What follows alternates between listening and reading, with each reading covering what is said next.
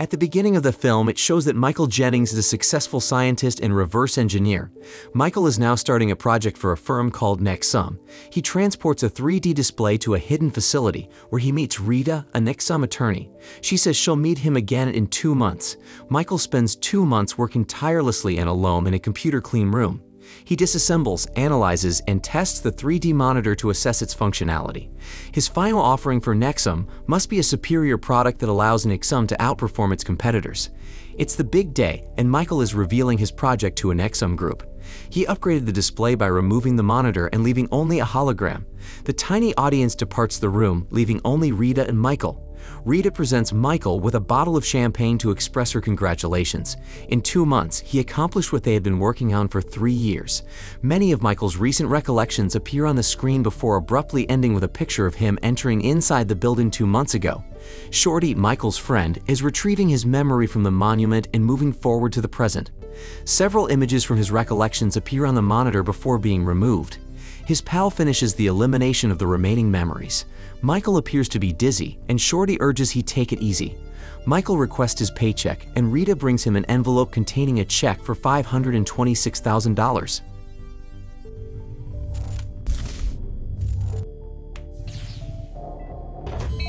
Chased. Temp goes 1C. Michael and Shorty are in a workout room, and Shorty is keeping track of Michael's health and response time. Michael then tells Shorty that he isn't concerned about the memories Shorty erases. Instead, he focuses on memories of pleasant and exciting events, such as trips. Michael enters his apartment and settles up to watch television. He reads an invitation to an event from Allcom's owner, Jimmy. Michael also reads that the Red Sox have lost. Michael and Shorty are attending Jimmy's formal event, listening to violinists and other musicians perform. Michael meets Dr. Rachel Porter. She is a biologist and works for Jimmy. Michael is blunt and asks Rachel to accompany him. She tells him she desires a normal chat. Jimmy appears and greets Michael. We find out Jimmy is Michael's old schoolmate. Jimmy asks Michael to consider a 2 to 3 year position in optics. Jimmy refused to reveal any further information, but stated that Michael would receive 8-figure stock options. According to Michael, it is impossible to erase someone's memories from the previous 2 to 3 years. Michael chooses to complete the task and arrives by helicopter at a big Allcom building to meet with John Wolfe. Michael will be assigned a room and will be unable to leave the school. Michael is expected to place all of his personal belongings in an envelope that he can reclaim when he receives his paycheck at the end of the project. Michael and John meet Jimmy.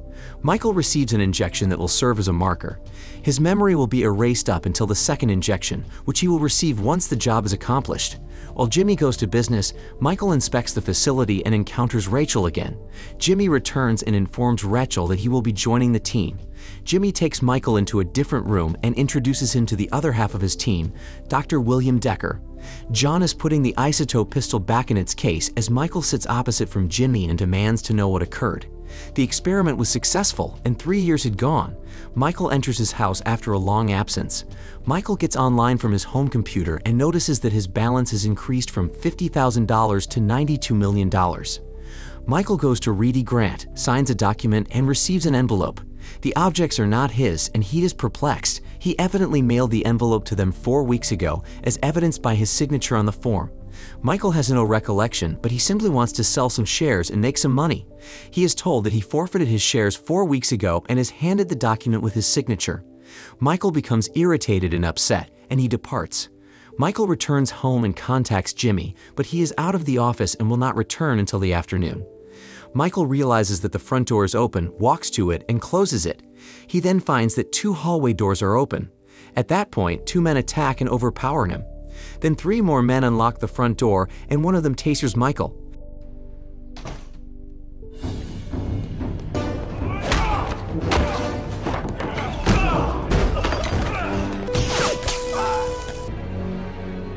The FBI agents transport him to their facilities. Michael is questioned about the technology he was working on for Jimmy. Michael denies knowing anything. The agents threaten and accuse Michael of treachery. They want to know why Michael signed recent patent applications. Decker apparently cannot be questioned because he died after falling from a 14-story balcony. The agents tie Michael to the chair and try to extract memories from him, but they only locate minor shards of his recollections and stop. One of the agents pulls a cigarette from a pack in Michael's envelope. Cigarette smoke triggers the fire suppression system. The hallway door opens automatically and Michael straps free. Michael rushes to the envelope and grabs his glasses, which allow him to see. Michael pushes an agent out of the way, exits the room, and goes through the building and out. He hurries down the sidewalk to a nearby stairwell. While running, Michael is spotted by John from Alcom. John then notices agents racing down the sidewalk. Michael enters a bus terminal. He dropped the envelope after being bumped, and while gathering the goods, he noticed a bus ticket.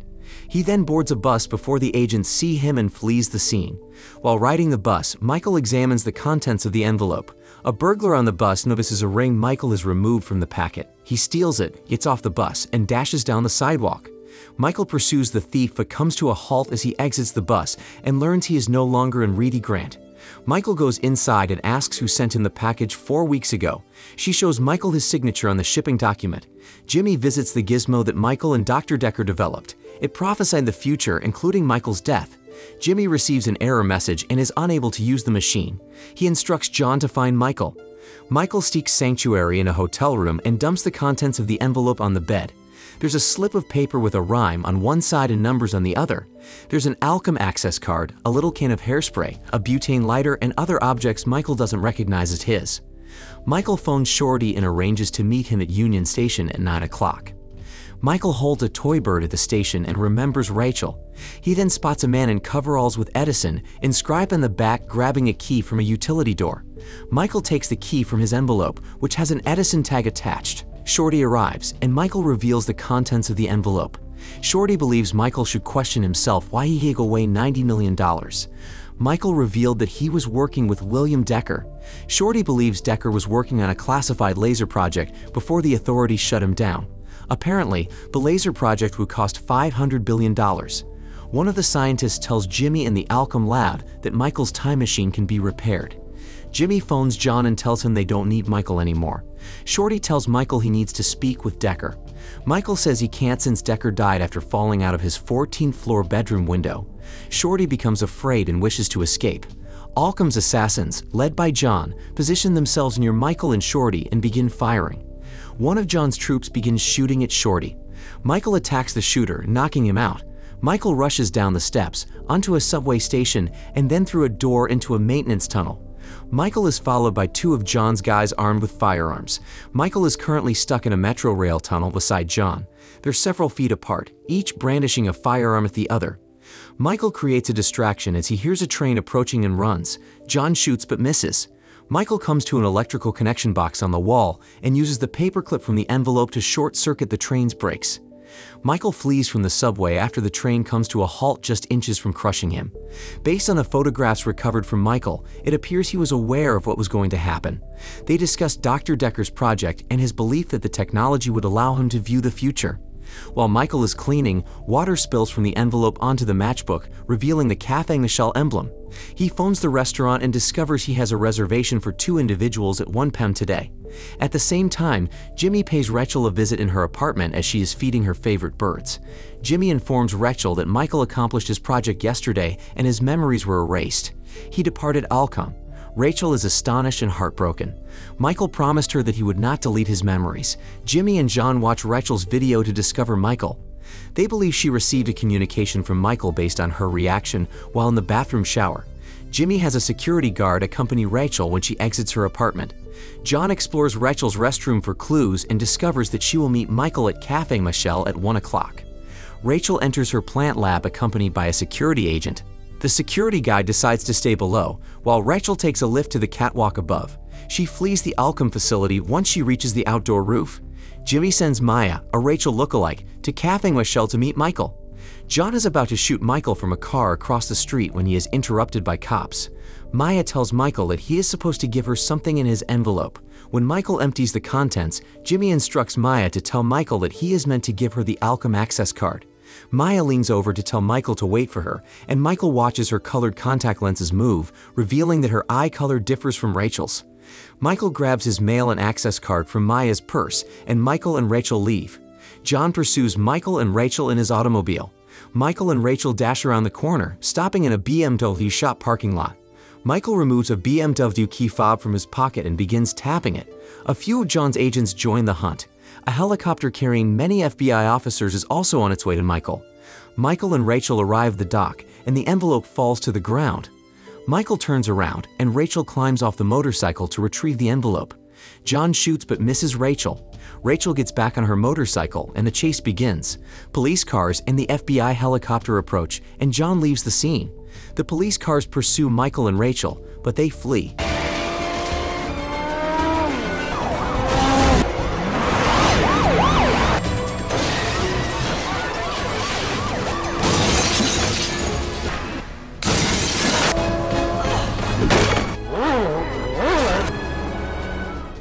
Rachel enters the hotel room and notices Michael snooping through her bag. She delivers him some of his clothes that she brought and discovers he does not remember her. She gives him photos and a DVD player to remind him of their time together before leaving the room. Michael examines the photographs and videos and Rachel returns. Michael apologizes. He can't recall. Michael and Rachel are discussing when Michael recalls that when he received the envelope, he was informed there were 20 items, but he only counted 19. He uses the magnifying lens and notices that one of the stamps on the envelope is unusual. They go to the school across the street from the hotel and examine the stamps with a powerful microscope. They notice that one of the stamp's eyes contains copies of future newspapers. According to the press publications, the U.S. government may execute a preemptive strike on another country. The ability to foretell the future leads to our annihilation. Michael intends to destroy the machine. Stevens informs Jimmy and John that he needs another day to locate the bug in the system. The FBI agents are watching traffic cameras. One agent suspects Michael intends to return to Alcom since he included an Alcom access card in the envelope. The Attorney General wants an FBI agent to tap Alcom's phone lines. He also wants the agents to respond since he needs the machine. Michael and Rachel move past the crowd in an Alcom lobby. A security guard notices Michael and Rachel and phones John to inform him. John informs Jimmy. Michael and Rachel release the metal ball bearings from the envelope past the metal detectors, causing a distraction. They utilize the Alcom access card to break through 2 security doors. Jimmy is aware that Michael and Rachel are on their way to the lab and has ordered the guards to move out of sight. Michael believes they should close the door so it cannot be opened. Michael uses the Allen wrench and a coin from the envelope to disable the lab door, preventing it from being opened from the outside. Michael wants to utilize the machine to peek into the future before destroying it. He turns on the machine but receives an error message, assuming he included a flaw that prevented Jimmy from using it. Rachel wants to know if he can fix it. The envelope contains only 2 remaining items, a bullet and a crossword puzzle. Michael uses the crossword puzzle clues to locate the board and the chip that needs to be removed. As soon as Michael removes the chip, Jimmy notices on his monitor that the machine has been repaired and instructs John to get Michael. John phones his agents and tells them where to find Michael. Jimmy grabs a revolver from his desk and walks away. Michael and Rachel return to the machine and attempt to predict the future. Several visual fragments show before Michael is seen being shot on a catwalk. It's the identical scene from his dreams. Michael informs a terrified Rachel that he has already used the machine to change his future and can do so again. Michael and Rachel hear someone attempting to open the lab door they have disabled. Jimmy, John, and several security agents all want to get into the lab. Rachel wants to know how they'll get out. Michael looks at the bullet, the last item in the package. He looks around the lab and discovers some pistons near some liquid hydrogen tanks, so he hooks the bullet to one of them. Jimmy, John, and the agent stand back after planting explosives on a lab door controller. After the explosion, the door opens and everyone enters the lab. While looking for Michael and Rachel, John notices that the huge cover of a vent is open and informs his posse that they have escaped via it. Michael and Rachel fight security personnel they discover in the hallways, and they are fired at as they travel to another lab. Jimmy tries to figure out what Michael was doing with the contraption he created. 2 armed security personnel enter the lab, where Michael and Rachel are hiding. Michael exchanges fire with one, as Rachel knocks another to the ground. Additional security personnel arrive at the lab, and the fighting and gunfire continue. On the machine, Jimmy witnesses Michael being shot. Jimmy believes Michael has a rendezvous with a catwalk. Michael and Rachel continue to fight the security agents until they are all subdued. Michael notices Jimmy entering the lab and tells Rachel they must go. After Rachel leaves, he locks the glass door and tells her she must leave if she loves him. Michael and Jimmy argue in the lab. Jimmy puts a cord around Michael's neck and lifts him to a catwalk, where he drops him. The place is identical to where Michael was shot in his dreams and what the machine showed him minutes before. Several FBI officers rush through the Allen building toward the lab. Michael stands on the catwalk as Rachel is escorted in by 3 security officers. At the same time, John is controlling the machine in the lab.